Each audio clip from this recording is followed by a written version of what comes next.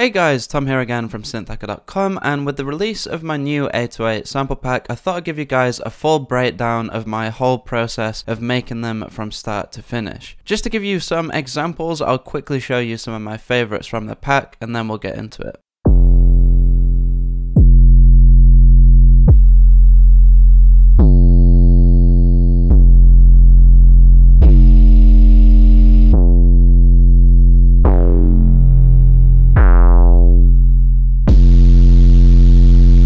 If you want to grab the 10 samples you just heard, you can actually download them free as part of the Synthhacker Essentials bundle, the link for which you can find in the description. We're going to start by first synthesizing our 808 with Serum, and then I'll cover some of the creative processing you can use to give your 808s your own unique character. So the waveform most commonly used for making an 808 is a sine wave, and while this was the starting point I used for many of the samples in the pack, I actually found myself gravitating more towards using a filtered square wave. The advantage of this is that you have more harmonic content to play around with straight away without sacrificing the full low end you'd also get from a sine wave. Now, whether you're planning on sequencing your 808 from Serum directly or from a sampler, it's important to make sure you have your voicing set to mono to avoid clashing notes. One of the most defining characteristics of an 808 is of course the kick-like punch at the start of the sound. For this you can use either an envelope or an LFO in envelope mode to modulate the global pitch. Either is fine, but for this demonstration we're going to use an LFO, turn envelope mode on with a pluck-like shape, and set our rate to around a bar in length. In the global tab we can then set this LFO to modulate the master tune and play around with the modulation range.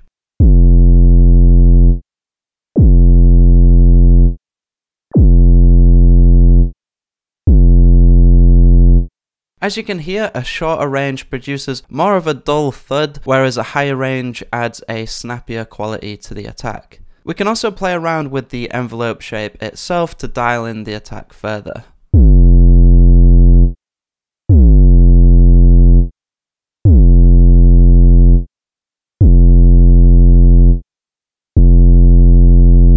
As a general rule, if you want an 808 to also function as your track's kick drum, I'd advise having a longer envelope to create a punchier quality. If instead you're planning to layer your 808 with a separate kick sample, a shorter, less punchy envelope will make mixing the two elements a little easier. One further way to alter the character of the transient is to use the same LFO envelope to modulate the filter cutoff frequency, adjusting the range to allow more or less high frequency content to pass through.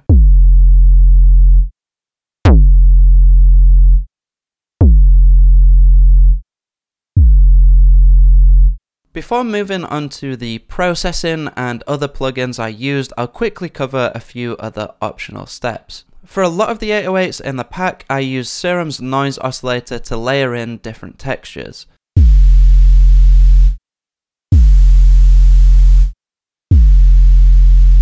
As you can hear, Serum comes with a decent selection of analog noise sources. Also worth bearing in mind though is that Serum's noise oscillator is actually a high quality sampler, allowing you to use your own custom samples. I actually ended up using mostly my own hardware noise and granular textures that again you can download and try free for yourself as part of my Essentials bundle.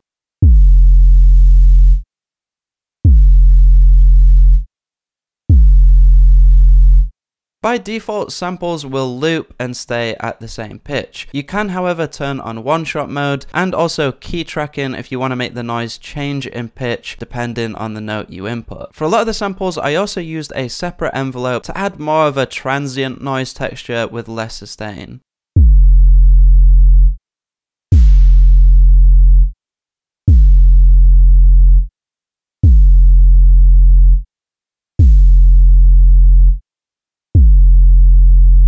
For a few of the samples, I also tried out adding in a second oscillator an octave above oscillator A. This was just a quick and easy way to both add harmonic interest and also add width to the sound with the unison amount.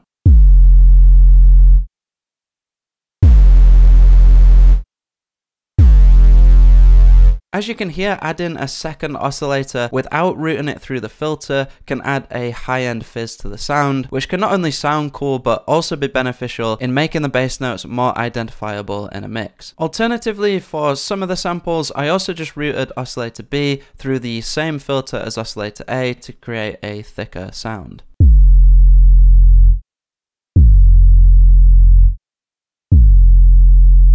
The final synthesis technique I used for some samples was filter modulation. Let's first set up a separate envelope to modulate the filter cutoff, replacing the earlier used pitch LFO. Next, let's try turning up the filter's resonance.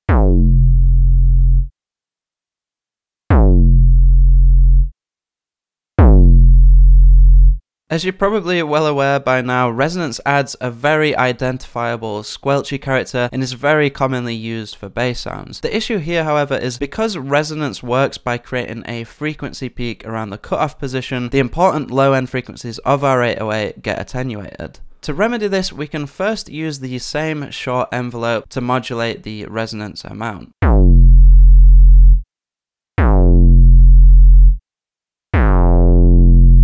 Because the amount of resonance now rapidly decreases, there's much less of a frequency peak for most of the duration of the sound. This does mean, however, that there are still some low frequencies missing at the start of the sound, which we can also help to solve by introducing a sub-oscillator.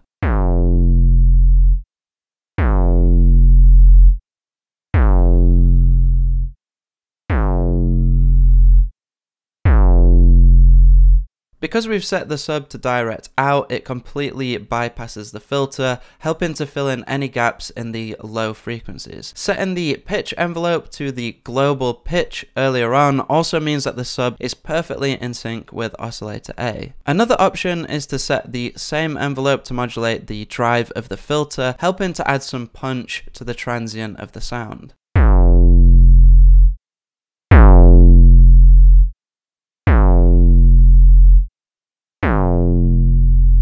Or even to modulate the filter's mix amount to let some high frequencies through at the start of the sound, add in a little bit of fizz.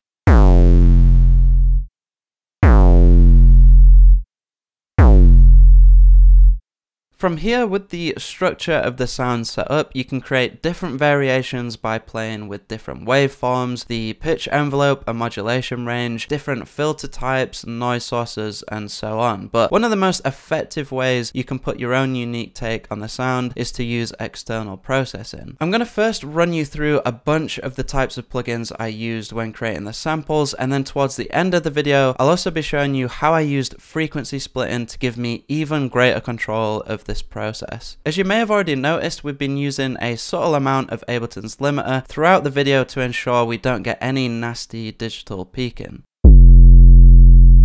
I definitely recommend at least some light limiting at the end of your chain, especially now we're going to be playing with external plugins that can sometimes behave a little unpredictably, especially when cycling through different presets. I'd also recommend using some kind of pitch detection plugin like Ableton's tuner, just to be 100% sure your sample stays in tune when experimenting with different effects.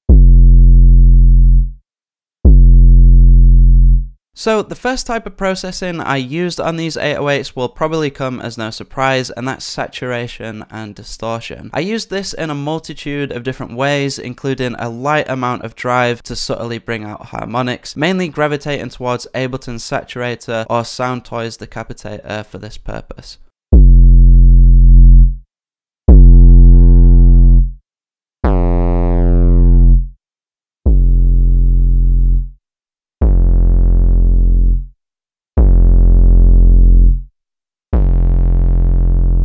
For harsher and more experimental distortion, I'm still a huge fan of Isotope's Trash plugin.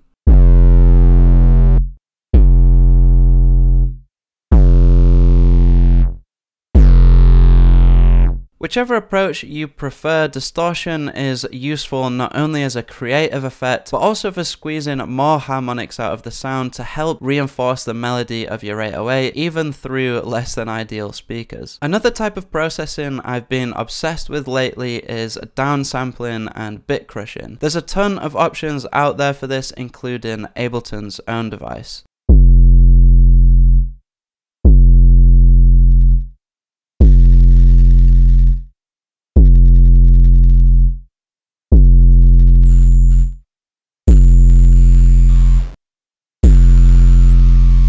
You could even use Serum's own downsampling distortion, but by far my favorite and go-to plugin for this is D16's plugin Decimart, which not only has all the functions you'd expect from a downsampling plugin, but at the risk of sounding cliche, also just has a really nice sound of its own.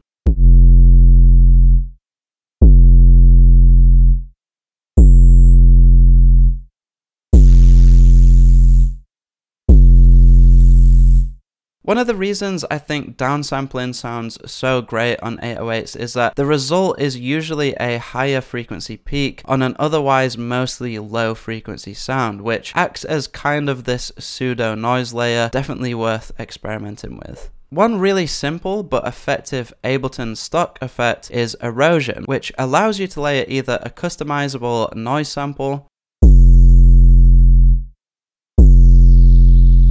or a pitched sine wave, which produces a similar effect to downsampling. There are of course plenty of other approaches and plugins out there when it comes to lo-fi processing, for example all-in-one plugins like RC20, with which I used the noise module set to follow mode to add some texture for some of the samples.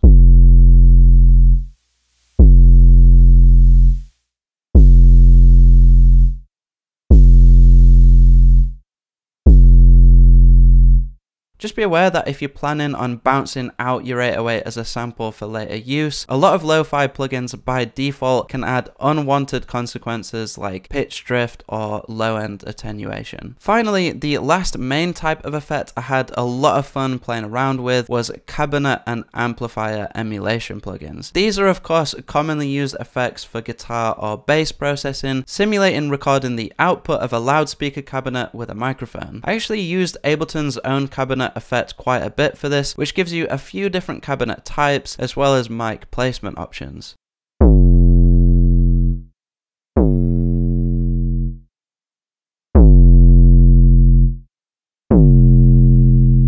If this is a sound you like, it might also be worth investing in third-party options such as Native Instruments Guitar Rig,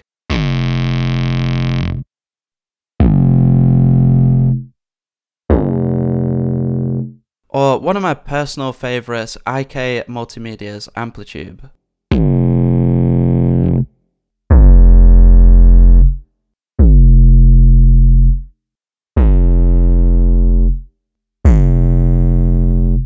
This type of processing not only offers an interesting alternative to in-the-box distortion, but also adds a sense of physicality to the sound. One issue with cabinet emulation is that naturally, when recording a loudspeaker through a microphone, there's a loss in lower frequencies. This leads us into a processing technique I used all throughout the making of the sample pack, which is frequency splitting. Simply put, this involves using an audio effect rack to duplicate the signal before then using an EQ to split them into different frequency ranges.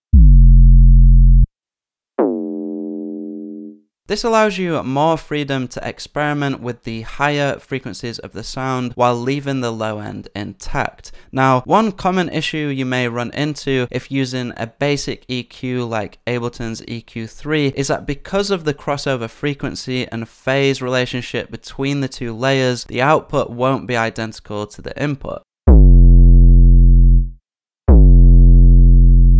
Generally speaking, as long as the final result sounds good, this isn't a huge issue. Personally though, my favourite solution to this is to use iZotope's Ozone stereo imaging plugin. Because it's designed to allow you to change the width of specific frequency regions of a sound in a completely transparent manner, the sum of the different bands is identical to the original sound. From here we can then play around with all of the processing we covered earlier, but do so with the freedom of not having to worry about losing the low end impact of our 808.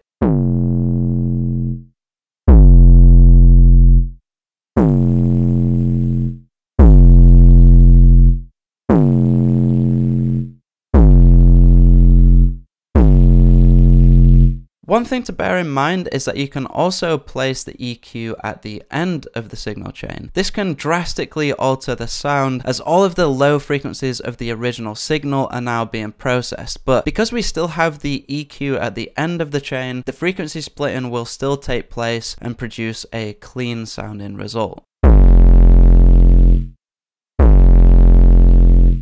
From here, you can keep experimenting with different effects, but it's also worth bearing in mind that once you have a processing chain you like, it can also be fun to go back into the synth, as even slightly adjusting parameters can now produce much more dramatic results.